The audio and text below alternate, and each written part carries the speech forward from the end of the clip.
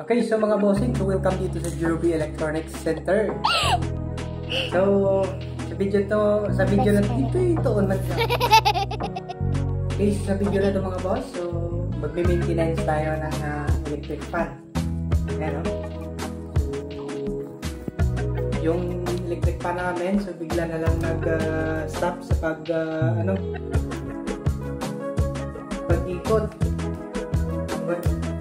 Check na lang natin kung ano yung problema nito. Yan, kaya kabawa.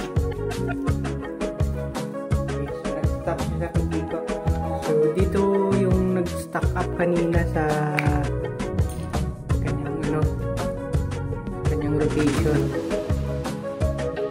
So, okay naman yung lubricant niya. Okay na okay pa. Wala pa na popsaw? Ikaw na ganyan. Balik na lang natin yung cover. Cover? Yan, area itong tipan.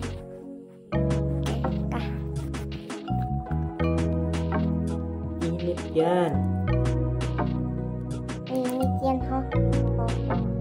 Yan, init tayo. Napaka-disukoy. Ipapa yan, ho?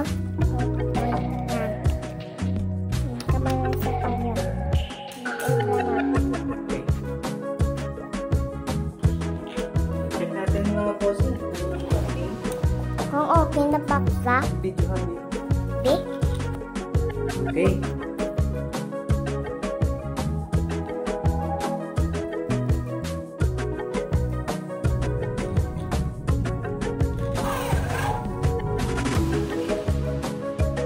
Patay?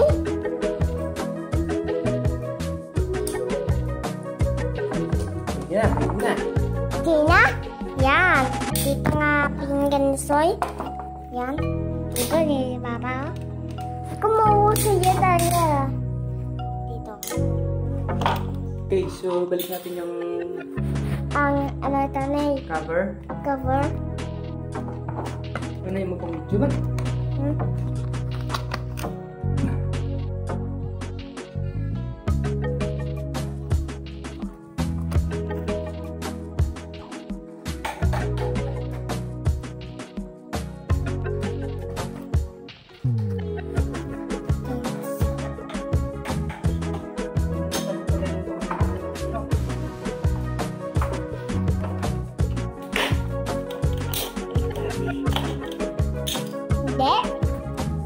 Yan na.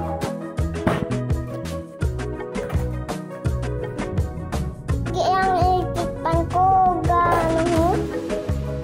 Siksik nyo. Ayan. Kay. Hit.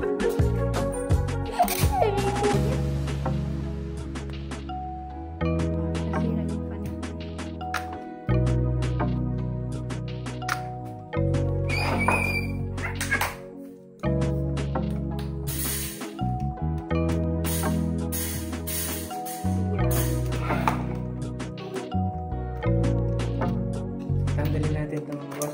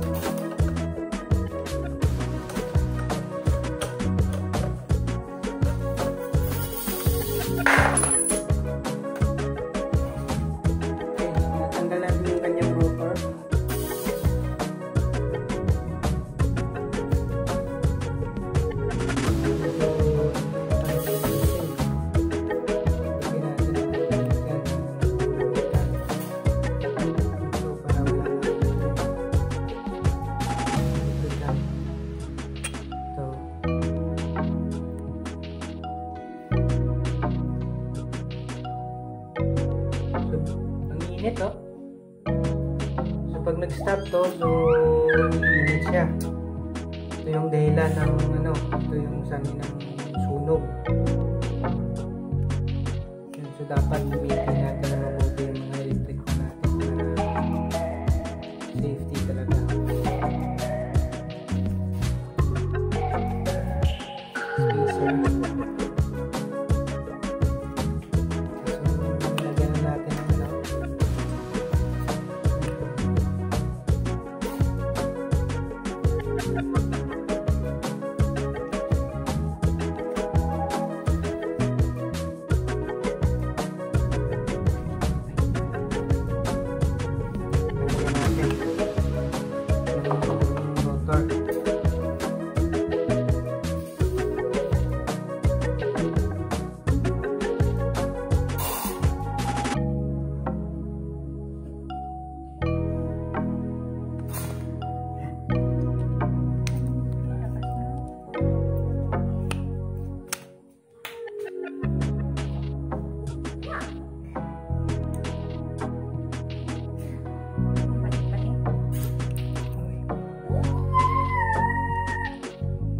So, parang ano niya na bossing. So, medyo ano na.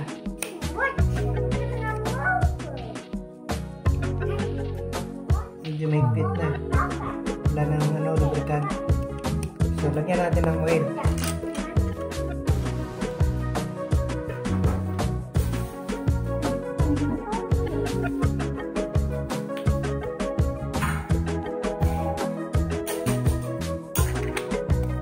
Ito na lang yung oil na ilalagay natin. Shell Advance. Yan, so 15W40. Ito lang kasi yung available natin na yung oil ba na mas pumunti na rin itong pang lubricant kasi pang engine talaga ito eh.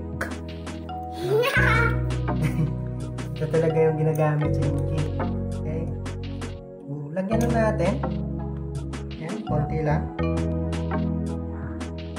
Ayan. Kasi bawal naman mabasa ng oil itong ano natin. Yung rotor niya baka yan yung magliliyab eh. Bigyan lang natin ng konti. Ayan. Para mas lalong mag-smooth.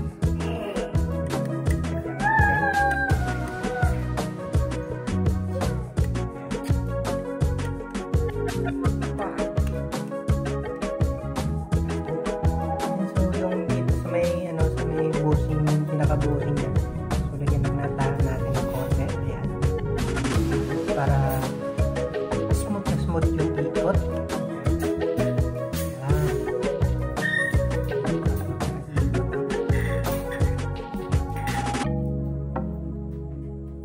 Close ang door siya.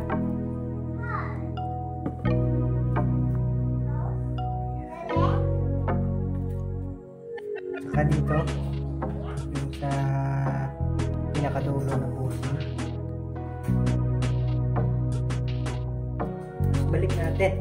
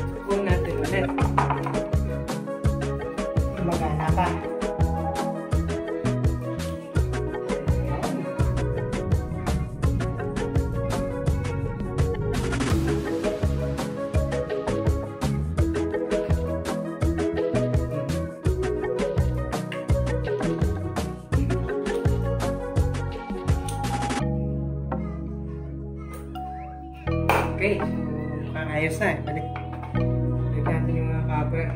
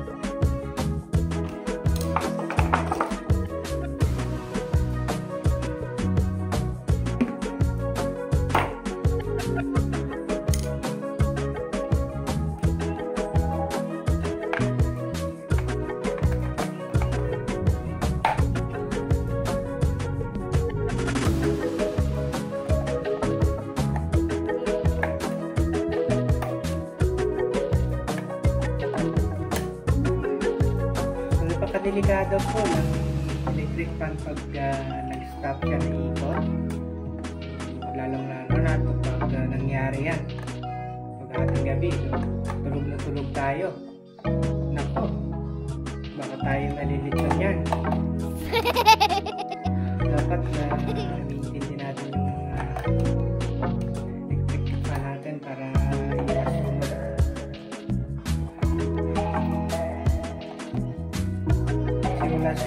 Wala siyang breaker na pag nag-stop yung ikot ng kanyang motor, dapat yung daloy ng kuryente sa motor is dapat maka-cut off, no? Yung electric fan, walang safety na gano'n eh.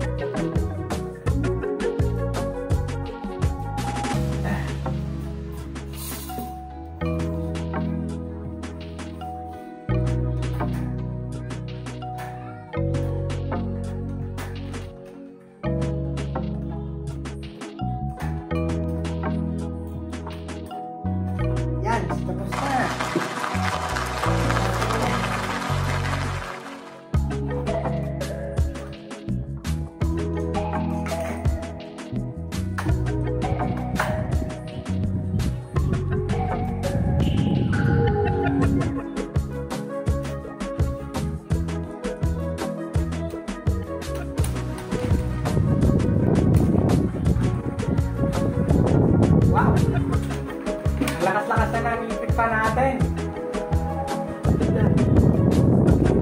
Siguro lang po mga boss, kung hindi lang kayo lang yung mga electric fan, so check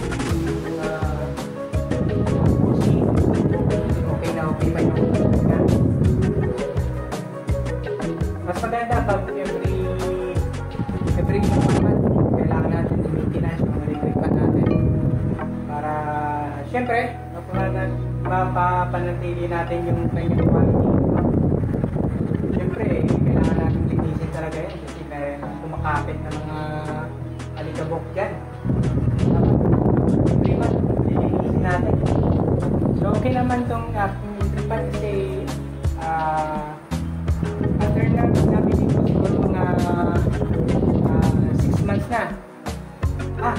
almost 12 months na pala to. So mag-almost 1 year na. Ayos na lang. Ayos naman kasi in 1 year, ngayon ko lang po nalinis yung liquid fan ko. Kaya bigyan ng time. Okay? So ganoon lang po mga boss pag nag-maintenance tayo ng ating TV. Okay, so maraming salamat po. Yung meron kayong napulot na idea sa ginawa natin video. Okay, so maraming salamat.